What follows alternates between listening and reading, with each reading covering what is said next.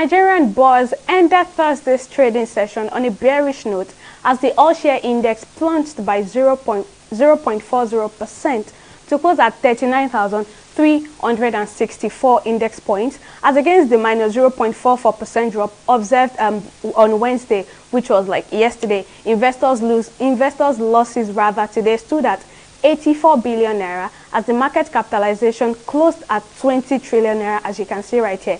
The market breadth index was negative with 30 losers against 14 gainers.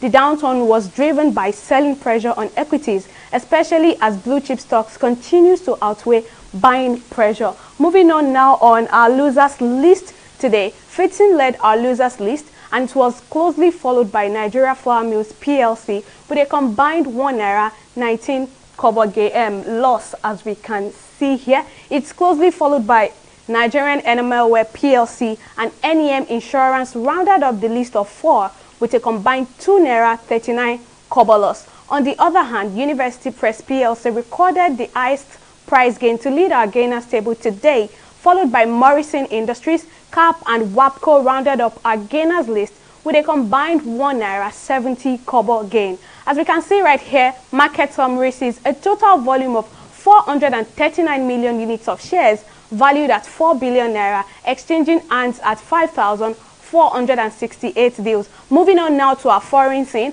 On the foreign market today, the London stocks FTSE has fallen for the first time this week after inflation fears caused Wall Street sell-off. It recorded a 0.37% decline. Meanwhile, the Dow Jones maintained gains from previous session ahead of Fed Chairman Jerome Powell's speech, as the 10-year Treasury yield rose and it recorded a 0.39% increase. Unfortunately, however, Japan stocks Nikkei could not manage to keep its head above water as it recorded a 1.1% loss. That's all on Stock Market Review.